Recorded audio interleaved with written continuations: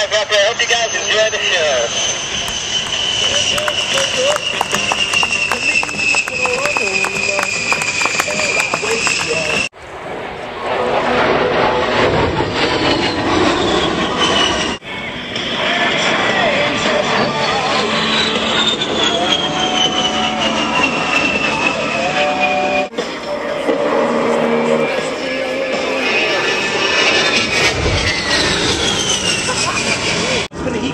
Flagship, the battleship Pennsylvania, which is in dry dock, detonating guns and ammunition.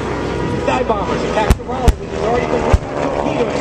One bomb, mere feet. The battleship Tennessee takes 2 bombs and sinks. The flames on the West Virginia now reach its high battery. Through a fire of the enemy, even after a bullet passes through his thigh. He refuses to leave his comrades. He refuses to leave the battle. There are also stories of pirates. The commander of Naval...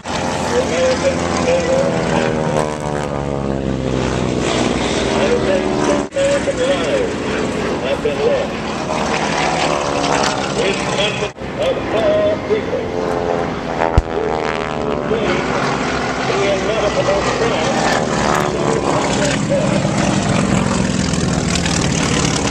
At 10 o'clock, the last of the strike force makes its way back to the waiting carriers, and the Japanese ships begin their long journey. 120 minutes, but American bases lay in ruins, smoke billowing up from the devastation.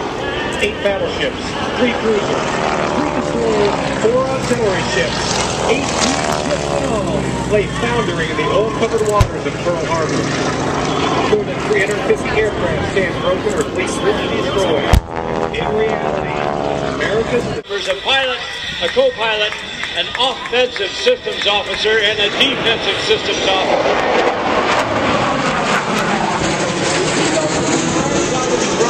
One, they call it bad to the bone. And the wings are full back, the power's up, the canards are still up.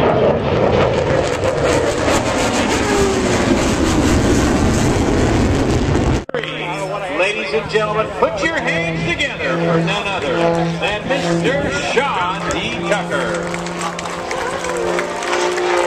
This is a all-new one-of-a-kind aircraft being flown by Sean, and right now you're going to get a small sample of just what it's capable of. Watch as Sean stops the nose and now performs a forward flip in this machine. In the recovery, he's going to point it straight at the ground. A half roll, the high negative G in recovery. Returns Sean back to Air Show Center. 15 feet.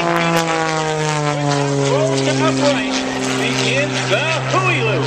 This is an inside-outside loop with a tumble at the top. The first half is inside, or what we call positive G's. The second half is outside. Now Sean flying this aircraft straight towards the ground, tail first. Negative airspeeds in excess of 90 miles an hour, and only once he goes through his critical altitude is Sean pull back on that throttle. Let the nose fall down through the horizon and turn the smoke back on. And now I would like to recommend that you get on your feet, get your cameras ready, and direct your attention to the show line between where you are now sitting and the runway.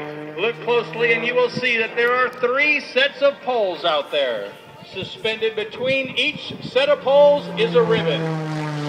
Those ribbons are only 20 feet above the ground, and they are spaced 700 feet apart. Sean first started by flying underneath the first 2 ribbons. Now he's going to descend down, turn his way back to Air Show left, trying to find what's in sight. He flies over the top, says hi to our volunteer pole holders, and now begins the pull to demonstrate for you the world's smallest inside loop. We call this the alley-oop.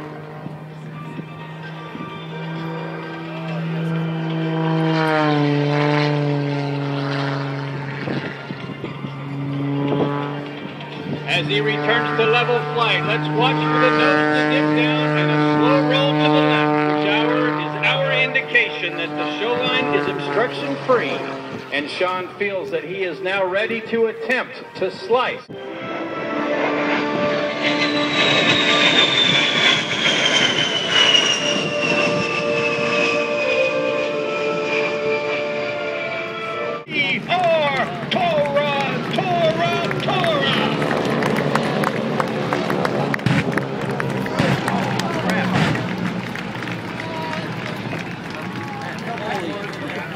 the quote that Jack Northrop said when he saw that design for the first time. Now I know why God has kept me alive these last 30 years.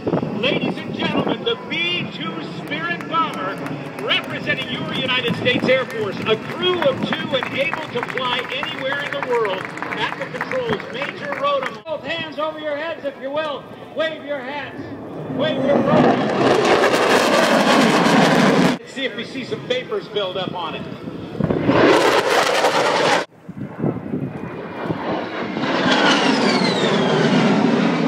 I love that whistle. We're looking for about 90.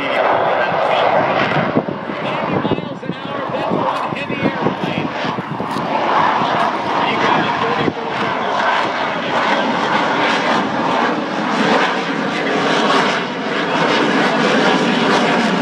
aircraft, and he is representing the United States Navy in World War II and the United States Marine Corps in World War II.